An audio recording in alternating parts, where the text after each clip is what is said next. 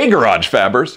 I've been avoiding this video for a long time, but the requests are getting more frequent. Rick says, I love the way your welds look. Have you ever made a video on your welding techniques? If not, could you? I've been avoiding it because I'm not a certified welder. I'm self-taught with a few years of practice. So me teaching welding would kind of be a blind leading the blind scenario. That said, this video isn't gonna teach you how to weld. If you don't know how to set up your machine, you still won't at the end of this video. There's no safety lessons, no science, no weld tests, just a lot of my personal opinions and my methods of sticking two pieces of steel together with a MIG gun. So grab some popcorn, this comment section is gonna be lit. Oh, that reminds me. If you're a seasoned fabricator with knowledge of structural welding and you disagree with something that I show in this video, take it to the comments. My feelings aren't easily hurt, so don't hold back. Just try and benefit the reader. For example, you shouldn't be allowed near a welder. I'm surprised your weld survived the first test drive. And you look like you smell like cheese. Well, now that doesn't help anyone, does it?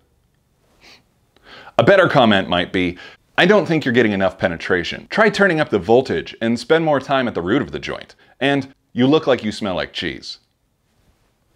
Wow, you might have actually helped someone. Doesn't it feel good? That's my long-winded way of saying, without further ado, let's go melt two edges of some steel plate so that a molten pool forms betwixt them and then cools to create a sturdy bond.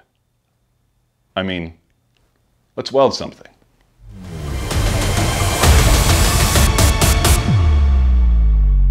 All welding in this video will be performed on my ESAB Fabricator 252i. I would like to say that all welders are the same. They are not. If you're just starting with welding, I highly recommend getting the absolute best welder you can. An experienced welder can do decent welds with just about any welder out there. But when you're just beginning, you've got to know that the welder you're using is capable of perfect welds. My favorite welder, believe it or not, is not this one. It's the Miller 211, and no, I'm not sponsored. If I was, I would have one. Maybe Miller will hear this and they'll send me a free one because it's time for me to upgrade. But with a high quality welder like the Miller or the ESAB, if you're not getting the welds that you want, you know it's something that you yourself needs to fix and not a shortcoming of the welder itself. The Fabricator 252i is a 240 volt machine. If you're going to be doing thicker plate like we're doing today, 1/4 inch, I highly recommend getting a 240 machine. I think that a 110 volt welder is capable of doing a lot of work on cars, even frames, believe it or not. Frames are not that thick. 1/8 a lot of the times from the factory. A 110 machine can do that just fine. It's not until you get to the 3/16 and 1/4 inch thick plate like we're doing today that you really want to get more power. Today I am using 75% argon, 25% CO2 welding mix. I think it's the most popular mix for steel MIG welding. And currently the welder is set at 21 volts at 350 inches per second wire speed. Once again, not all welders are the same. I recently used an ESAB welder that was not a fabricator when we were working on Keith's. I would set it to the exact same settings as my ESAB and I was struggling. I could not get the welds to look the way I wanted them to look at all. And so I did most of the welding here in the garage. You can check that video out if you want right here. We're about to lay down some beautiful beads, but before we do, we've got to get your welder set up properly. Welding, in its most basic sense, is filling up a gap or a channel with molten metal, but it's a little more complicated than that. That molten metal needs to consist of both the filler metal, which is, in this case, the wire coming out of the MIG gun, and your base metal, which is the project that you're working on. It is absolutely possible that you can set up your machine to lay down the most beautiful bead, but if you do not melt the base metal, your beautiful bead is just resting on top and your weld will fail. Penetration is the name of the game with welding. Let's start this off with a bang with my first uneducated opinion. I don't think that there is such thing as too hot. There is too hot for your wire speed and too hot for your base metal that you're using. But if your welder is set up so hot that it could blow through, but your technique prevents it, you're getting good quality penetration. This next part is going to be all up to you. You've got to find the settings that work best for your welder on the material that you're trying to weld. Settings can be so frustrating. Have patience, slow down, breathe.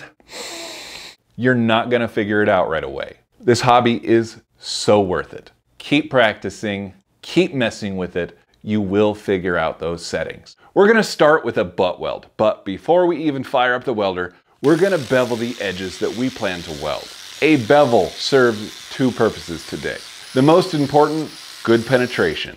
If we were to butt two unbeveled pieces of 1/4 inch steel, both faces would be completely covered and full penetration would not be possible. Not with my welder anyways. The bevels open up both faces, guaranteeing your welds penetrate the entire thickness of your material. The bevel also provides two visible lines that we can use to line up our beads uniformly. Stacking dimes of a consistent width with consistent spacing is what really makes a weld look beautiful. Do you remember those assignments in school that tested your ability to follow instructions?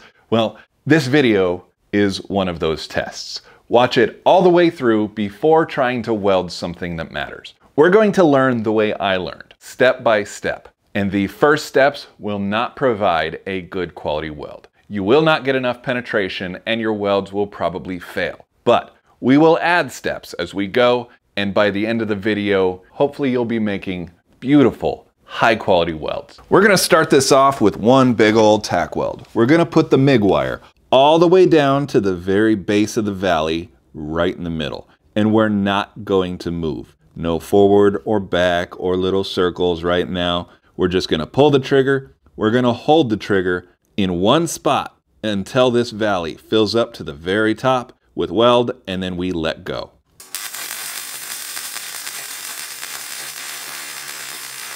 Now we have one nice big spot weld. Our next step is to move to the back edge of that spot weld and put our wire all the way down to the bottom of the valley again. Hold it still, hold the trigger until it fills up to the top. Now what you see has happened is that second weld overlapped the first weld slightly. Let's do it again by dropping the wire back down to the base of the valley. Now we're kind of starting to see a stack of dimes forming. Remember, this is not a good weld yet.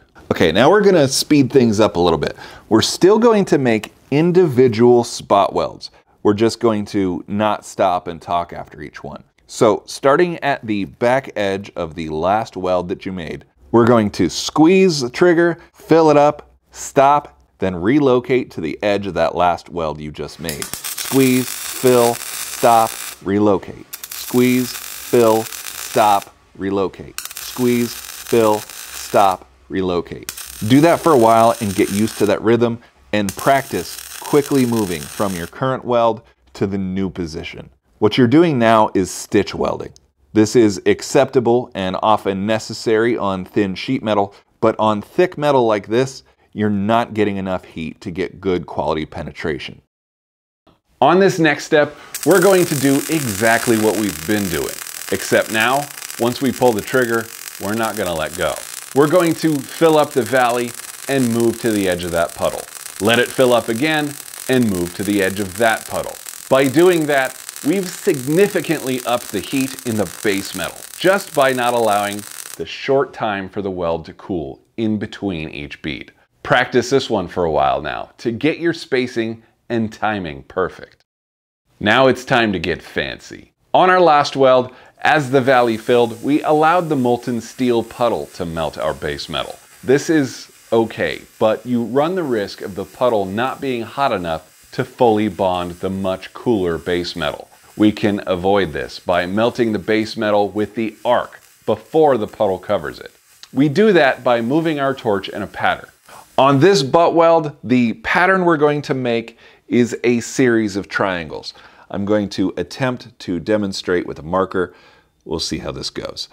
Starting from the base of the valley, we're going to push back slightly to one side, push directly across to the other side, and then advance to the forward edge of the puddle we just made. And start all over. Push back to one side, directly across to the other side, and advance. To one side, to the other side, and advance. To one side, to the other side, and advance. Always returning to the center, to the very bottom of the valley. Let's see what this looks like with the actual welder.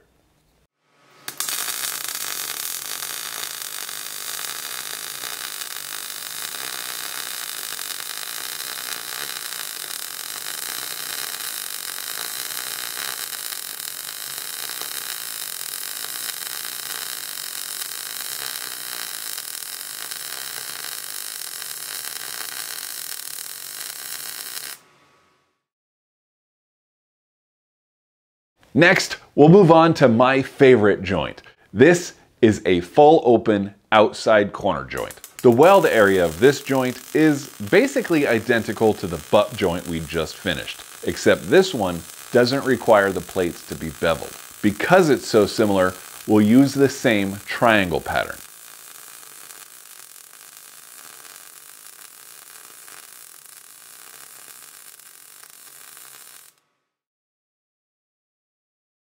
Now, an inside corner joint. You can use the triangles for this one too, but I prefer a swirl pattern. Because we no longer have the lines to guide me, I find this pattern makes it easier to keep each dime uniform in size. Notice that with each pass, I trace the front edge of the puddle, making sure the arc contacts the base metal.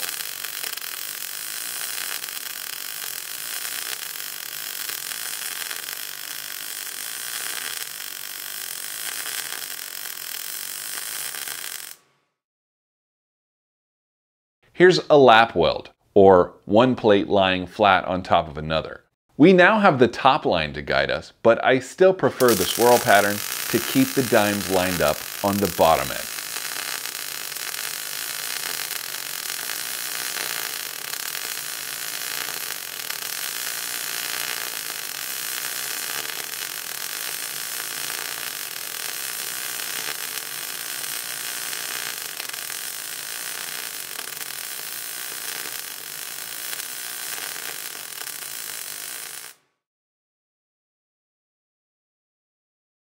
And last but not least, vertical down welding.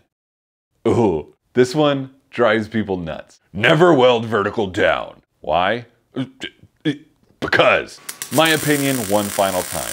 If you ensure that you're melting the base metal with the arc before the molten metal covers it, you'll get good penetration and a damn good looking weld. But what do I know?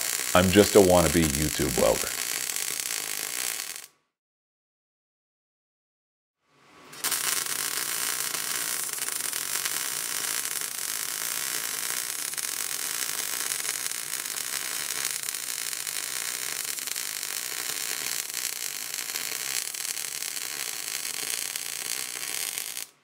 Until the next one, my friends, keep practicing. Repetition makes perfect. I promise you will get it, and keep moving forward. Get a little bit wiser, baby. Put it on, 'cause tonight is the night when two become one.